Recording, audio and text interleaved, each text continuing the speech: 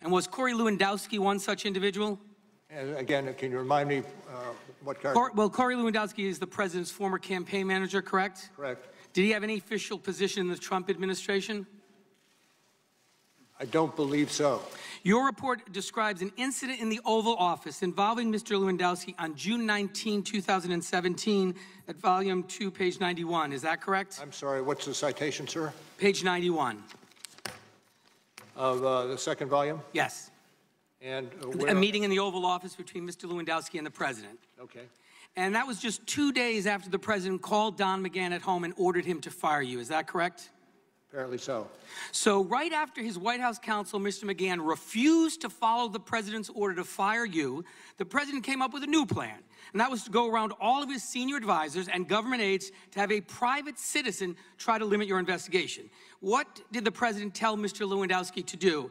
Do you recall he dictated a message to Mr. Lewandowski for Attorney General Sessions and asked him to write it down. Is that correct? True. And did you and your team see this handwritten message? I'm not going to get into what we may or may not have included in our investigation. Okay, the message directed Sessions to give, and I'm quoting from your report, to give a public speech saying that he planned to meet with the special prosecutor to explain this is very unfair and let the special prosecutor move forward with investigating election meddling for future elections. That's at page 91. Is that correct? Yes, I see that. Thank you. Yes, it is. In other words, Mr. Lewandowski, a private citizen, was instructed by the President of the United States to deliver a message from the President to the Attorney General that directed him to limit your investigation, correct? Correct. And at this time, Mr. Sessions was still recused from oversight of your investigation, correct? I'm sorry, could you restate? The Attorney General was recused from oversight. Yes. Yes. So the Attorney General would have had to violate his own department's rules in order to comply with the President's order, correct? Well, I'm not going to get into the subsidiary details. Okay. I just refer you again to page 91, 92 of the report. And if the Attorney General had followed through with the President's request, Mr. Mueller, it would have effectively ended your investigation into the President and his campaign, as you note on page 97, correct? Could you...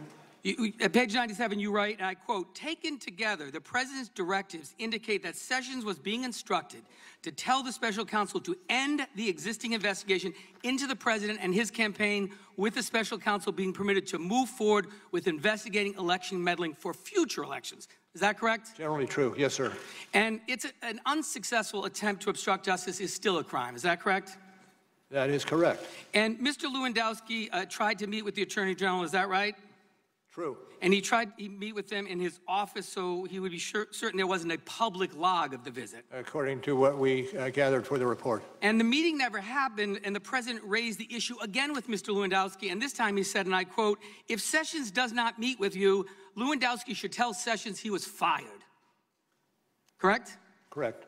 So immediately following the meeting with the President, Lewandowski then asked Mr. Dearborn to deliver the message, who's the former Chief of Staff to Mr. Sessions, and Mr. Dearborn refuses to deliver it because he doesn't feel comfortable. Isn't that correct? Generally correct, yes. So just so we're clear, Mr. Mueller, 2 days after the White House counsel, Don McGahn, refused to carry out the President's order to fire you, the President directed a private citizen to tell the Attorney General of the United States, who was recused at the time, to limit your investigation to future elections, effectively ending your investigation into the 2016 Trump campaign. Is that correct? Well, I'm not going to adopt your characterization. I'll say that the facts as laid out in the report are accurate. Well, Mr. Mueller, in your report, you in fact write at page 97, "Substantial evidence indicates that the President's effort to have Sessions limit the scope of the special counsel's investigation to future elections interference was intended to prevent further investigative scrutiny of the President and his campaign conduct." Is that correct? Generally. And so, Mr. Mueller, you have seen the letter where 1,000 former Republican and Democratic federal prosecutors have read your report and said anyone but the President who committed those acts would be charged with obstruction of justice. Do you agree with those former colleagues, 1,000 prosecutors who came to that conclusion? Those prosecutors. Thank you, Mr. Chairman. Over here. Thanks. Mr. Mueller, you guys, your team wrote in the report, quote, this is the top of page 2, volume 1, also on page 173, by the way. You said that you'd come to the conclusion that, quote, the investigation did not establish that members of the Trump campaign conspired or coordinated with the Russian government in its election interference activities, close quote. That's an accurate statement, right? That's accurate. And I'm curious, when did you personally come to that conclusion? Can you remind me which paragraph you're adverting to? Top of page 2. On 2? Volume 1. Okay. And exactly which paragraph are you looking at on 2? The investigation did not establish. Of course. I see it. Yes. See it? What was your question? My question now is, when did you personally reach that conclusion? Well, we were ongoing for 2 years. Right, you were ongoing, you wrote it at some point during that 2-year period, but at some point you had to come to a conclusion that that I don't think there's not a conspiracy going on here. There was no conspiracy between this president. I'm not talking about the rest of the president's team. I'm talking about this president and the Russians. As you understand, developing a criminal case, you get pieces of information, witnesses, and the like, as you make your case. Right. And when you make a decision on a particular case depends on a number of factors. Right, I understand. So I cannot say specifically that we reached a decision on a particular defendant at a particular point in time. But it was some time well before you wrote the report, fair enough? I mean, you wrote the report dealing with a whole myriad of issues. Certainly at some time prior to that report is when you reached the decision that, okay, with regard to the president himself, I don't find anything here. Fair enough? Well, I'm not certain I do agree with that. So you waited until the last minute when you were actually writing the report and say, oh, okay. No, but there are various aspects of the development of Sure, and that's my point. There are various aspects that happen, but somewhere along the pike, you will come to a conclusion. There's no there for this defendant. Isn't that right? So apparently I can't speak. You can't say when. Fair enough. So you know, I'm asking the sworn witness. Mr. Mueller, evidence suggests that on May 10th, 2017, at approximately 7:45 a.m., 6 days before the DAG Deputy Attorney General appointed you special counsel, Mr. Rosenstein called you and mentioned the appointment of a special counsel. Not necessarily that you'd be appointed, but that you had a discussion of that. Is that true? May 10th, 2017. I don't have any. I don't have any knowledge of that occurring. You don't have any knowledge, or you don't recall? I don't have any knowledge. Evidence also suggests. Given that what I saw you do, are you questioning that?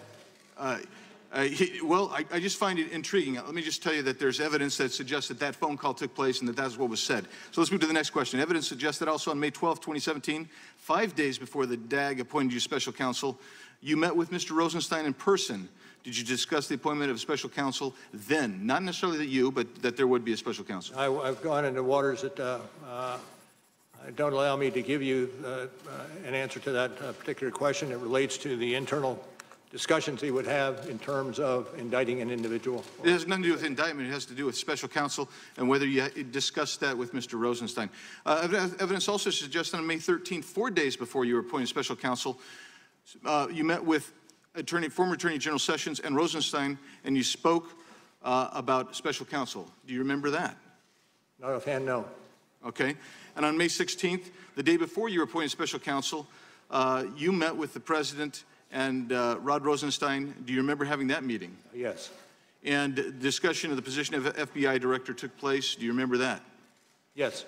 And did you discuss at any time in that meeting Mr. Comey's termination? No. Did you discuss at any time in that meeting the potential appointment of a special counsel? Not necessarily you, but just in general terms. I can't get into the discussions on that.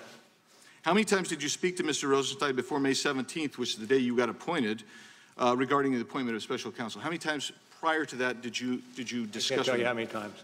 Is that because you don't recall, or are you just? I do not recall. Okay, thank you. How many times did you speak with Mr. Comey about any investigations pertaining to Russia prior to May 17, 2017? Did you have any? Not at all. Zero? Zero. Okay. Now, my time has expired. So, time of the gentleman has expired. The gentleman from California. Director Mueller, going back